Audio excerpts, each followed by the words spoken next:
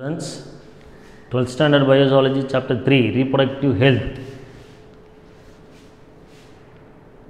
Today we see about sexually transmitted disease. இதற்கு முன்னாடி நம்ம பார்த்தது எல்லாமே bacterial disease, viral disease பார்த்துருக்கோம். இப்போ நம்ம பார்க்க போகிறது fungal disease, அதாவது fungal sexually transmitted disease and protozoan.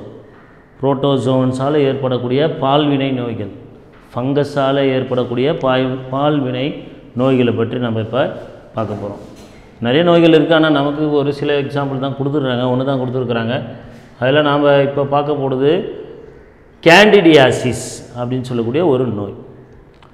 இந்த கேண்டிடியாசிஸ் அப்படிங்கிறது எந்த மூலயமா வருது, எந்த ஃபங்கஸ் மூலயமா வருது அப்படின்னு பார்த்தீங்கன்னா கேண்டிடியா அல்பிகன்ஸ் அப்படின்னு சொல்லக்கூடிய இந்த ஃபங்கை மூலிமா வரக்கூடிய ஒரு நோய் தான் கேண்டிடியாசிஸ். ஸோ இந்த கேண்டிடியாசிஸ் என்ன பண்ணும், எந்த இடத்த நம்ம உடலில் எந்த மாதிரியான உறுப்புகள் அது தாக்கும் அப்படின்னு பார்த்திங்கன்னா it attacks mouth, throat, intestinal tract and vagina. இந்த பகுதிகளை முக்கியமாக வாய்ப்பகுதி, தொண்டை பகுதி, வயிற்றுப்பகுதி, அதாவது குழாய், செரிமான குழாய் சொல்கிறோம் இல்லையா, இன்டெஸ்டினல் ட்ராக்ட், அது அண்ட் வஜைனா பிறப்புறுப்பு, அதுவும் குறிப்பாக பார்த்திங்கன்னா பெண்களுடைய பிறப்புறுப்பு வஜைனா. ஸோ இந்த பகுதிகளில் இந்த நோயுடைய தாக்கம் அதிகமாக இருக்கும்.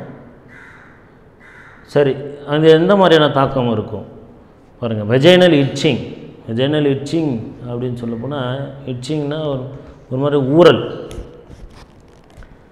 அந்த மாதிரி இருக்கக்கூடிய ஒரு சென்சேஷன். அப்புறம் சோர்னஸ், அரிப்பு மாதிரி இருக்கக்கூடிய ஒரு சோர்னஸ், சிதைந்து போய் காணப்படும் அந்த தோல்லாம், அதான் soreness. And abnormal vaginal discharge.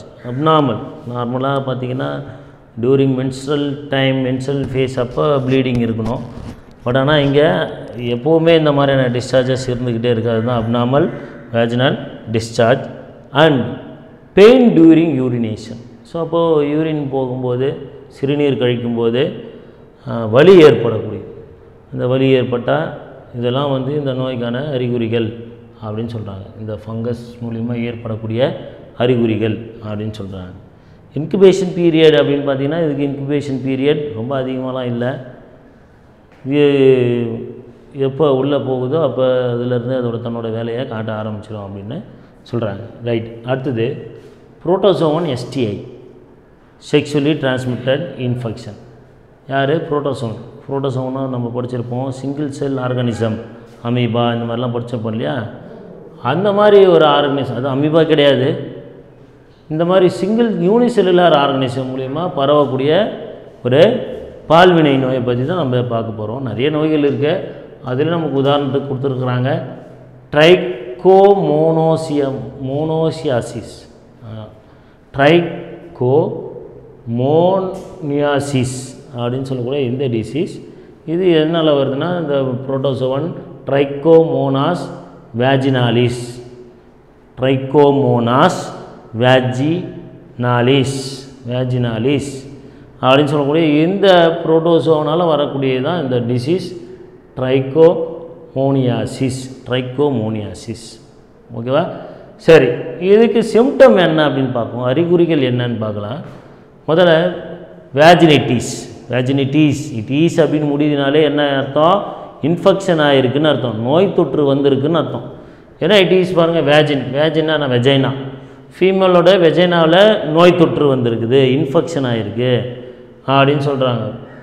அப்போ அந்த நோய் தொற்று வந்ததுனால வெஜினிட்டிஸ். அப்படி வெஜினிட்டிஸ் அப்படின்னு வந்ததுன்னா அது எப்படி இருக்குது பாருங்கள், க்ரீனிஷ் எல்லோ வேஜினல் டிஸ்சார்ஜ், ஒரு மாதிரி பச்சல் நிற மஞ்சள் நிறத்தில் இருக்கக்கூடிய ஒரு வேஜினல் டிஸ்சார்ஜ் வந்து இந்த நோய் வந்துச்சுன்னா வெஜைனாவில் வந்து வருது.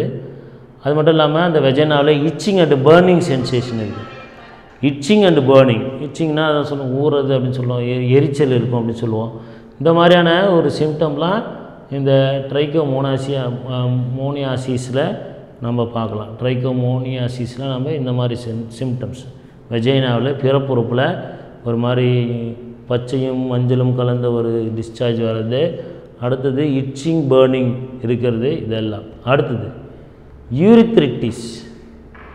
யூரித்ரிட்டிஸ் அப்படின்னா யூரித்ரானா முன்னாடியே உங்களுக்கு நிறைய சொல்லியிருப்போம். என்ன எக்ஸ்டர்னல் ஜெனிட்டாலியா பென்னிஸ் ஆர் வெஜைனா அப்படின்னு சொல்கிறோம். யூரினரி பிளாடர் சொல்கிறோம். இந்த யூரினரி பிளாடருக்கும் எக்ஸ்டர்னல் ஜெனிட்டாலியா பென்னிஸுக்கும் கனெக்ஷன் கொடுக்குறது தான் இந்த யூரித்ரா. இந்த யூரித்ரா அந்த குழாயில் இல்லையா யூரின் அதாவது இந்த சிறுநீர் குழாயில் இன்ஃபெக்ஷன் ஆகிடுச்சு அப்படின்னா அதன் பெயர் நாம் யூரித்ரிட்டிஸ் அப்படின்னு சொல்கிறோம். அடுத்தது எபிடைமிட்டிஸ். எபிடைமிட்டிஸ் அப்படின்னா நம்ம டெஸ்டிஸ் படிச்சிருப்போம். இந்த டெஸ்டிஸில் ஃபங்க்ஷன் முதல் பார்த்துக்கோம். இது யூரினரி பிளாடர், இது யூரித்ராவுக்கு அப்புறம் வந்து பார்த்திங்கன்னா எக்ஸ்டர்னல் பென்னிஸ் அப்படின்னு பார்ப்போம். இந்த ஏரியா தான் இந்த குழாயில் இன்ஃபெக்ஷன் ஏற்பட்டாக்கா அது யூரித்ரிட்டிஸ். எபிடைமிட்டிஸ் அப்படின்னு பார்ப்போம். எபிடைமிட்டிஸ் இது ஸ்க்ரோட்டமில் இது டெஸ்டிஸில் இந்த மாதிரி மடங்கி இருக்கும். அடுத்தது இதை கலெக்ட் பண்ணக்கூடியது தான் எபிடெமிடிஸ். எபிடெமிடிஸ் தான் வந்து டெம்பரரி ஸ்டோரேஜ் ஆஃப் ஸ்பெர்ம்ஸ், அதுக்கப்புறம் மாஸ் டிஃபரன்ஸ் அப்படின்னு போகும். இந்த எபிடெமிடிஸில் இன்ஃபெக்ஷன் திக்காக கொடுத்துருக்கோமே, எபிடெமிடிஸில் இன்ஃபெக்ஷன் ஏற்படும். அதை வந்து நம்ம எபிடெமிடிஸ் அப்படின்னு சொல்லுவோம். ப்ரோஸ்டாட்டிஸ் அப்படின்னா இந்த மாஸ் டிஃபரன்ஸ் போயிட்டு செமினல் வெசிக்கல், அப்புறம் யூரினரி பிளாடர் இங்கே வந்து என்ன செமினல் வெசிக்கல், யூரினரி பிளாடரில் இந்த யூரித்ரா அதில் வந்து இங்கே ஜாயிண்ட் ஆகும். இந்த செமினல் வெசிக்கல் வந்து ஜாயிண்ட் ஆகும். அதுக்கு மேலே என்ன இருக்குன்னா இந்த ப்ராஸ்டேட் கிளாண்ட் இருக்கும். அந்த ப்ராஸ்டேட் கிளாண்டை தாண்டி தான் என்ன இந்த செமினல் வெசல் அப்படிங்கிறது வருது. எதுக்குள்ளே இந்த யூரித்ரா கூட ஜாயிண்ட் ஆகுது. அதுக்கும் முன்னாடி மீட் பண்ணக்கூடியது தான் ப்ராஸ்டேட் அப்படின்னு சொல்லக்கூடிய கிளாண்டு. இதை நீங்கள் வந்து அசசரி ஆர்கன் மேல் ரீப்ரொடக்டிவ் சிஸ்டமில் பார்க்கலாம், ஆண்களுக்காக இருக்கக்கூடிய ரீப்ரொடக்டிவ் சிஸ்டத்தில் பார்க்கலாம். ப்ராஸ்டேட் அப்படிங்கிற கிளாண்டு, அந்த ப்ராஸ்டேட் கிளாண்டில் நோய் தொற்று ஏற்பட்டதுன்னா அதை நம்ம என்ன சொல்கிறோம், ப்ராஸ்டேட்டிஸ் அப்படின்னு சொல்கிறோம். இன்ஃபெக்ஷன் ஆயிடுச்சுன்னா ப்ராஸ்டேட் கிளாண்ட் இன்ஃபெக்ஷன் ஆயிடுச்சுன்னா ப்ராஸ்டிட்டிஸ் அப்படின்னு சொல்கிறோம். ஸோ இதெல்லாம் எதனுடைய சிம்டம்ஸ் அப்படின்னு பார்த்தீங்கன்னா இந்த யூனிசெல்லார் ஆர்கானிசம் புரோட்டோசோனால் வரக்கூடிய symptoms. ட்ரைகோமோனாஸ் வேஜினாலிஸ். The disease name is trichomoniasis. நல்லா ஒன்றா தடவை நீங்கள் ப்ரொனவுன்ஸ் பண்ணிக்கோங்க. ட்ரைகோமோனியாசிஸ் அப்படின்னு நம்ம பார்க்குறோம். ஸோ அடுத்தது இதோட இன்குபேஷன் பீரியட் என்னென்னு பார்த்தீங்கன்னா 4 to 28 days. இது 4 நாட்களில் இருந்து 28 நாட்கள் வரை அது இன்குபேஷன் பீரியட்ஸ் அந்த நபருக்கு இருக்கக்கூடிய நோய் எதிர்ப்பு திறனை பொறுத்து அது வெளிப்படலாம். இன்குபேஷன் பீரியட்ன்றது ஆல்ரெடி நிறைய தடவை சொல்லியிருப்போம் உங்களுக்கு. அது என்னென்னா முதல் சிம்டம்ஸ், ஒரு நோய் உள்ளே என்ட்ரான பிறகு வரக்கூடிய முதல் சிம்டம் அதுதான் நம்ம பாருங்கள். 4 நாட்களிலும் தெரியலாம், இல்லை 28 நாட்களிலும் தெரியலாம். ஸோ இது வரைக்கும் நம்ம பார்த்தது எல்லாமே என்னென்னு பார்த்தீங்கன்னா sexually transmitted disease by bacteria 4 disease பார்த்துருக்குறோம். கொனோரியா, சிபிலிஸ் அப்படின்னு. அடுத்தது வைரஸ், வாட்ஸ், ஹெர்ப்ஸ்னு அப்படின்னு வைரஸை பற்றி பார்த்துருக்குறோம். HIV, ஹெப்படைட்டிஸ்னு. அடுத்தது ஃபங்கஸில் கேண்டிடியாசிஸ் பார்த்தோம். அடுத்து லாஸ்ட்டாக பார்த்தது புரோட்டோசோவில் ட்ரைகோமோனியாசிஸ் பார்த்துருக்கோம். இது எல்லாமே என்னென்னு பார்த்தீங்கன்னா sexually transmitted disease by germs and others. அடுத்து நம்ம பார்க்க போகிறது செர்வைக்கல் கேன்சர். ஃபீமேலுக்கு வரக்கூடிய செர்வைக்கல் கேன்சரை பற்றி நெக்ஸ்ட் வீடியோவில் பார்க்க போகிறோம். தேங்க்யூ.